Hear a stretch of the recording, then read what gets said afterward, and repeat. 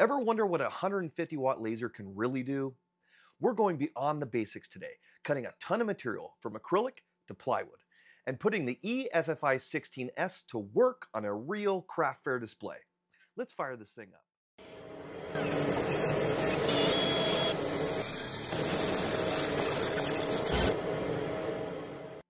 Hey everyone, welcome back to the channel. I'm Brett and this is my laser garage.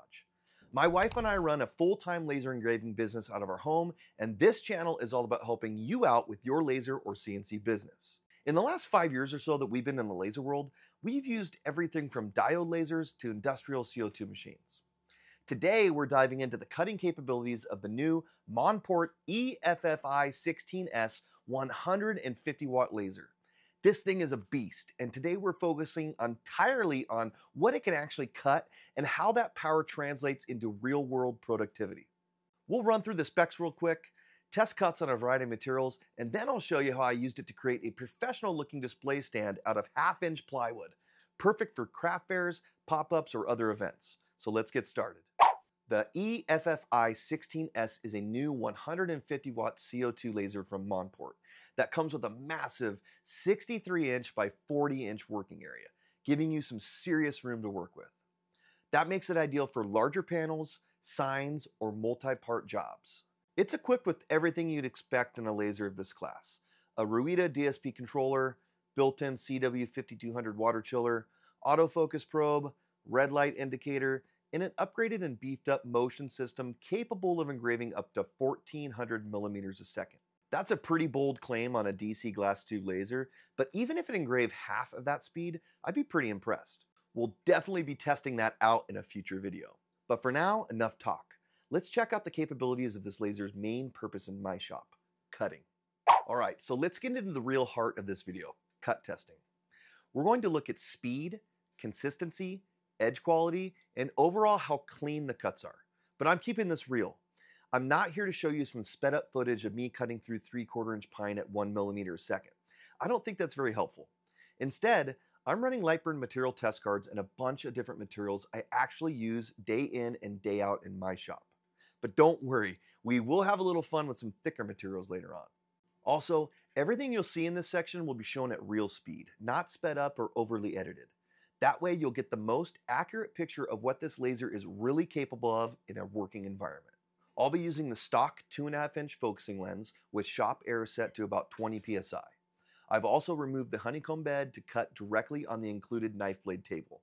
Now yes, you do lose a few clamping options compared to the honeycomb table, but honestly, the reduced flashback or cleaner underside of your material and the easier visual confirmation that your cuts made it all the way through, those are worth the trade-off for me. For these reasons, I've really been into cutting on the knife blade table lately. Also, this portion of the video will be fully chaptered, so you can skip to whatever material you're most interested in testing or comparing. We'll start with the thinnest materials and work our way up to the thickest. First, we'll start with 2mm basswood plywood. Of course, this is going to cut like paper in a laser like this, but I wanted to test it to check quality mainly. Although this is a thin and lightweight material, it's still very useful and commonly used for craft items like ornaments or bookmarks. We use it a lot here in our shop to make gift card holders. The 150 watt laser cut this like nothing and cut every square, maxing out the 55 millimeter per second test I created. I didn't see any need to push this any further by creating a larger test sample. It cut like butter, and all speed and power combinations resulted in perfect cuts with no burning.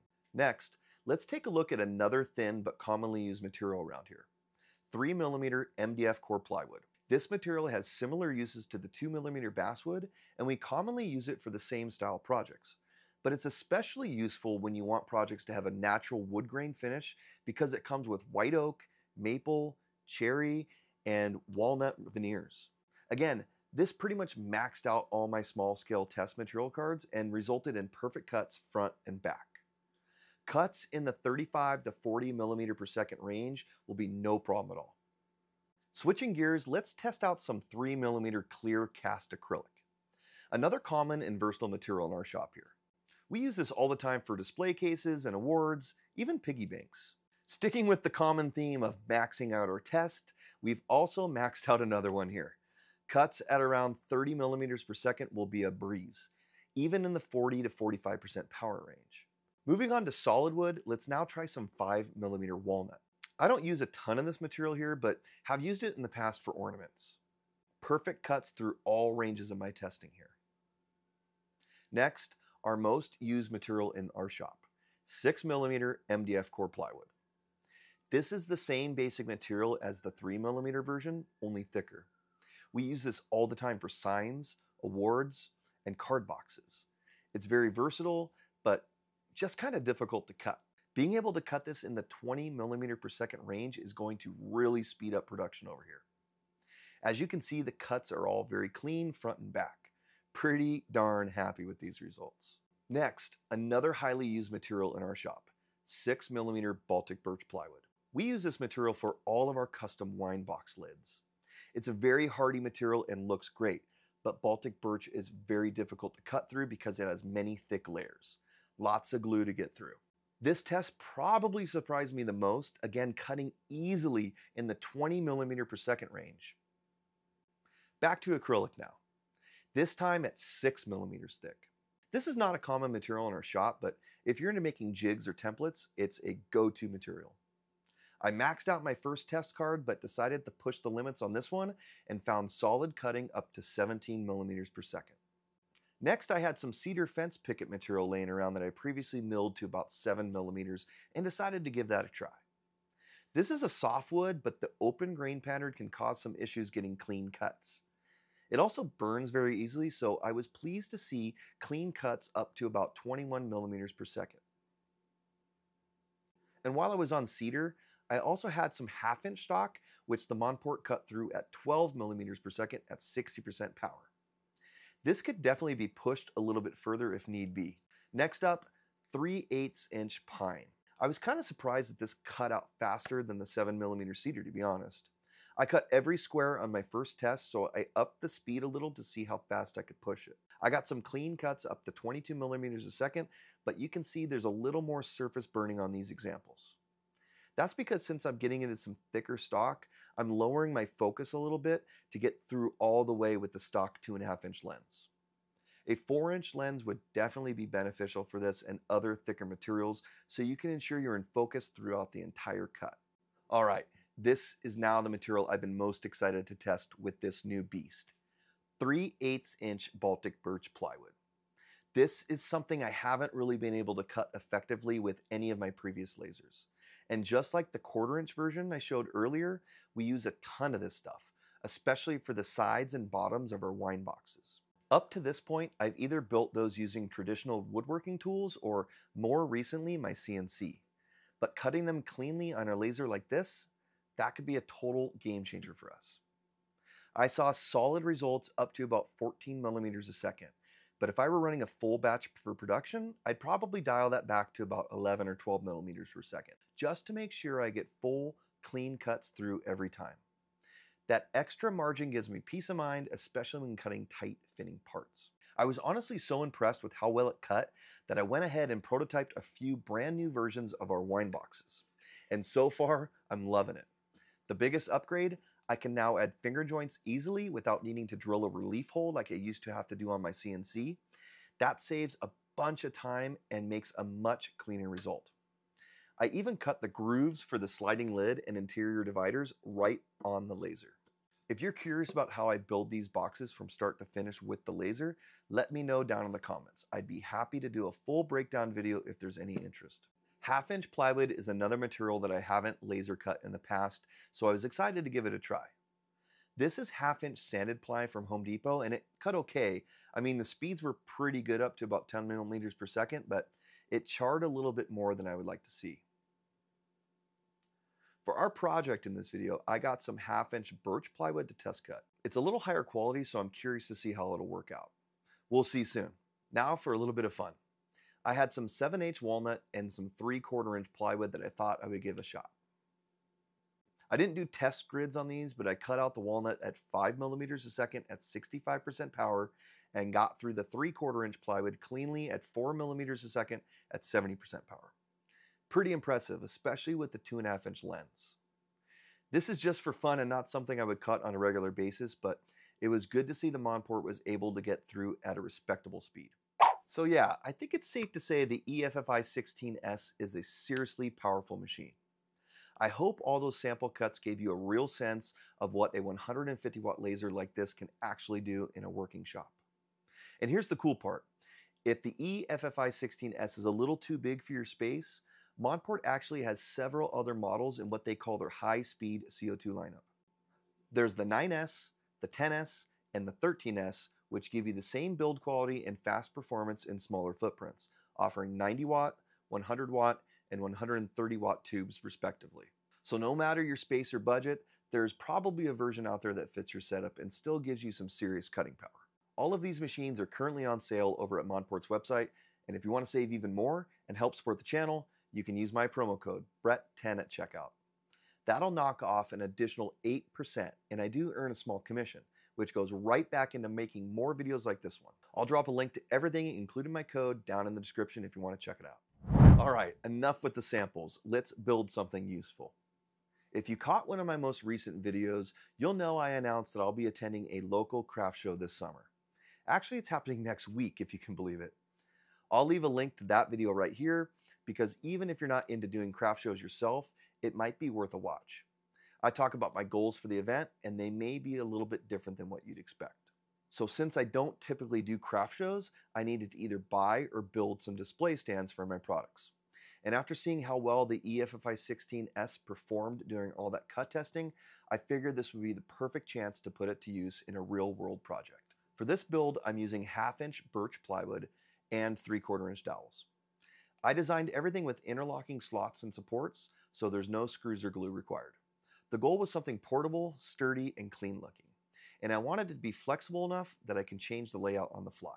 The 3/4-inch holes let you configure the dowels in a bunch of different ways, perfect for holding signs, hanging products, or creating simple risers. And the project really tested the EFFI16s across the entire bed. Every piece was cut in one pass, including the circles, notches, and rounded corners. I even used the front pass-through to load a full 4x4 sheet of material, which is pretty wild to be honest. I get it, this thing's a beast and not everyone has the space for a machine like this, but having that much cutting area opens up a lot of doors. It'll be really interesting to see how much this machine fits into our production workflow in the months ahead. All in all, the cuts took about 20 minutes total, and the best part, everything fit together straight off the bed. No sanding, no fuss.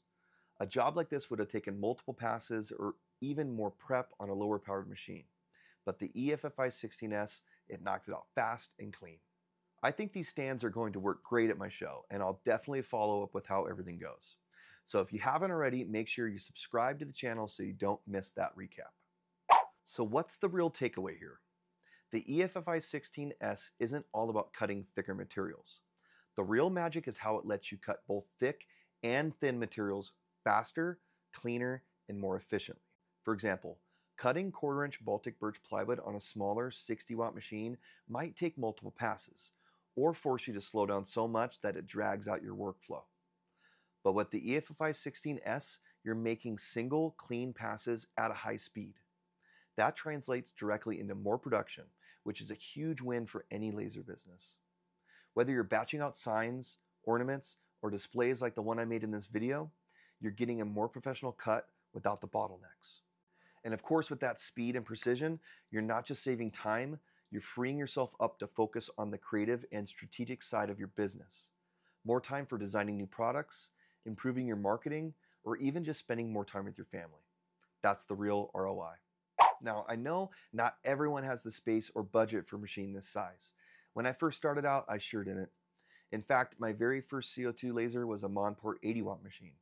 Even now, after trying and loving other brands like Thunder Laser, I'll say this: Monport makes budget-friendly machines that can absolutely help you start and grow your laser business. If you're in a small space or just starting out, check out something like their 80-watt model or even a 60-watt machine. They don't take up nearly as much room, and while they're not going to cut 1/2-inch plywood in one pass, they're more than capable of handling the bulk of what you need when you're getting started, especially if you're doing thinner materials, engraving, or smaller scale projects.